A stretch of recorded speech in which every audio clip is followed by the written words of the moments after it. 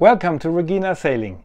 Today we are going to talk about time, because as you know, time is crucial when you are doing celestial navigation. Because if you're just 4 seconds off, you're a whole mile off. And it's difficult enough to take a good sight and do the calculations. We don't want to spoil it also by taking or using an inaccurate time. So first of all, you can use a lot of time showing devices, but the most important thing is, where do you set it?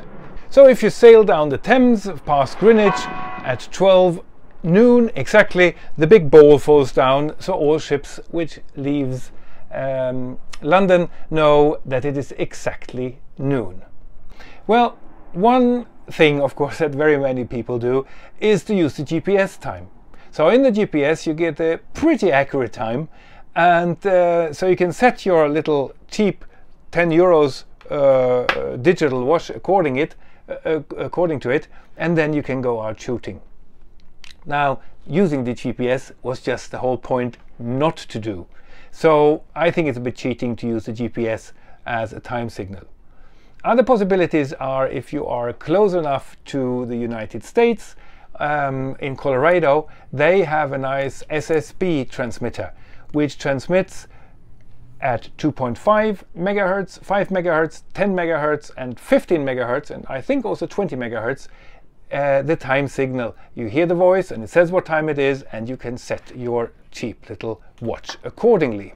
If you don't have an SSB on board, you can get one of these small tiny world receivers which fit into the palm of your hand, and you can get news and music and even time information here, because before full hours and the news, very many stations do give time signals.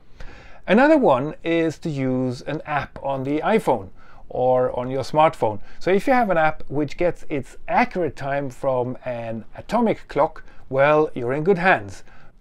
Now that's one thing, to get the time, accurate time, and then you want to keep it for as long as possible.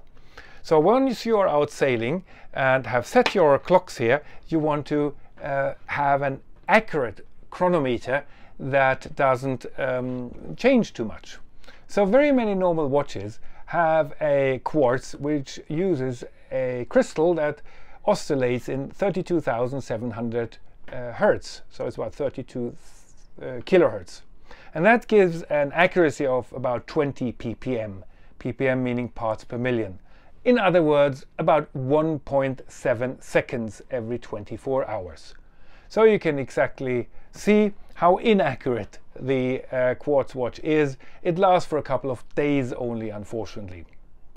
You can invest in one of these 100 euro watches, which is quite good. They have a built-in receiver.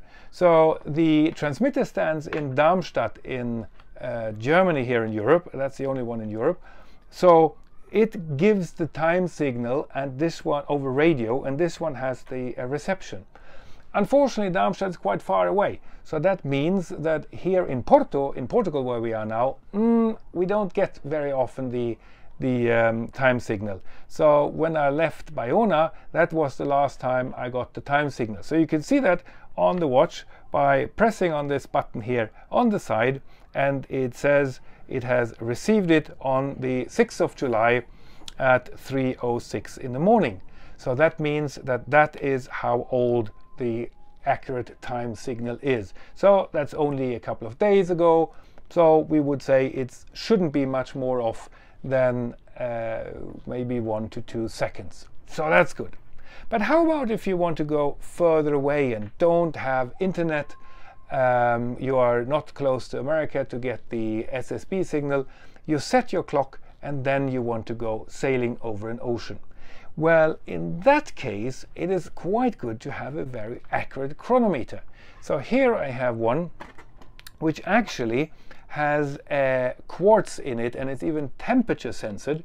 So this quartz is going more than 100 times faster than these two. So instead of 32,000 hertz, it has over 4.2 million hertz.